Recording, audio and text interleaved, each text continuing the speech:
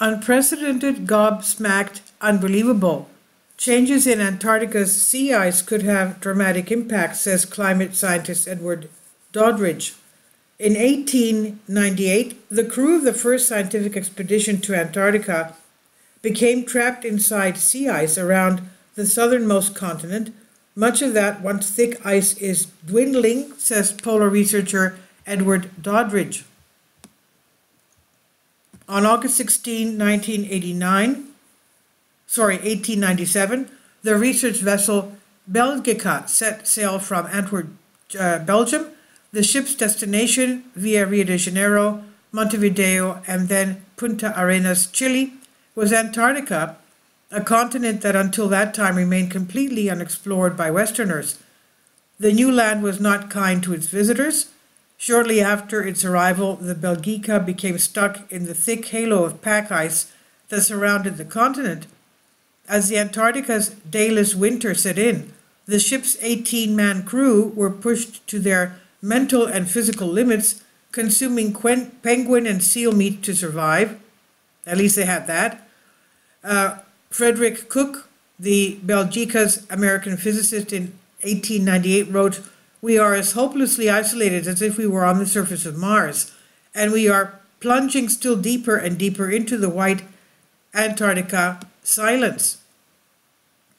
In the days of the faint sunlight and that came in the following spring, the ship's desperate, disease-ridden crew resorted to dropping sticks of dynamite around the vessel, blasting the thick sea ice that enclosed them to create a narrow path to freedom.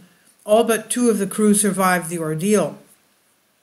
But now, for large parts of the year, the once plentiful sea ice encountered by the ill-fated voyage seems to be disappearing. To discuss the expedition's history, the importance of Antarctica's sea ice in regulating the global climate, and the planetary implications of its growing absence, Live Science sat down with University of Tasmania oceanographer and climate scientist Edward Doddridge, who uses mathematical models and observations to understand the dynamics of the region. And this is what he had to say. Ben Turner, what was the voyage of the RV Belgica, and how did it contribute to understanding of Antarctica? Doddridge says, the RV Belgica's voyage to Antarctica departed 1897 and was the first of what became known as the heroic age of Antarctic exploration. This was the very end of the 19th century and the beginning of the 20th. Antarctica was a completely unknown place that no one had been to, and then within just over a decade, people had gone all the way to the South Pole. Our scientific understanding of the region blossomed when we obtained the first records from the continent.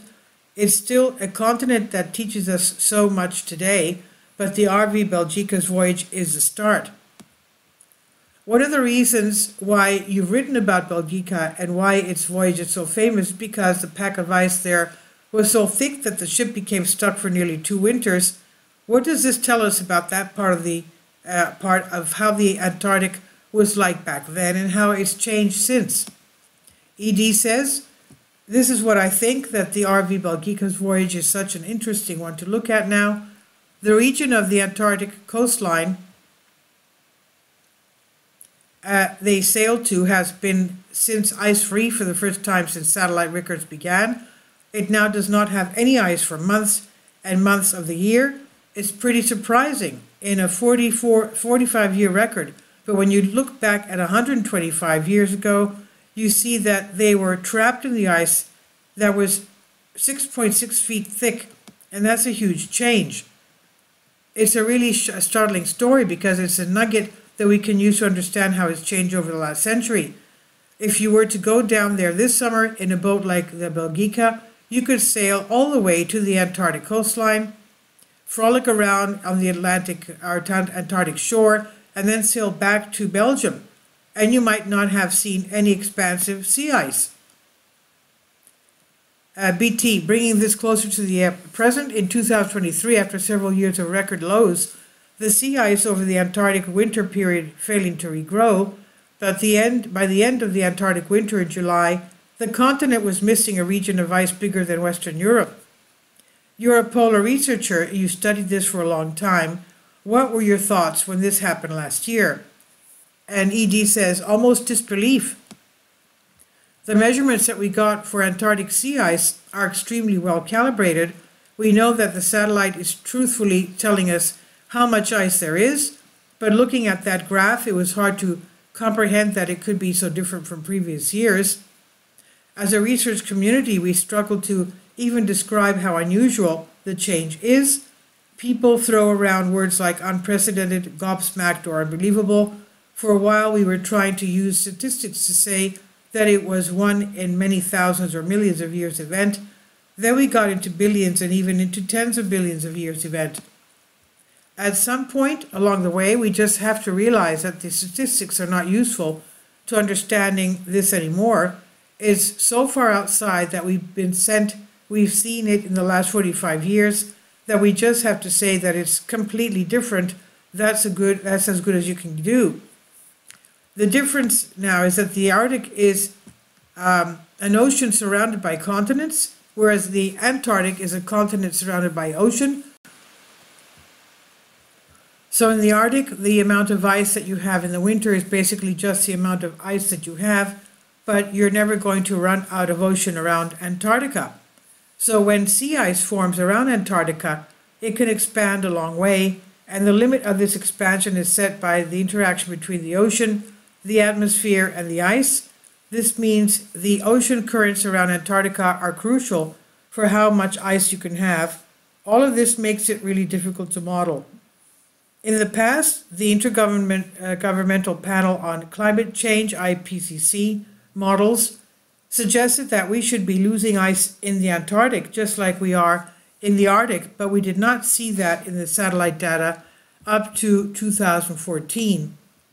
So last year, when it did not come back during the winter, it was something that we had not predicted. We had the sense that climate change meant we will get less ice at some point in the future.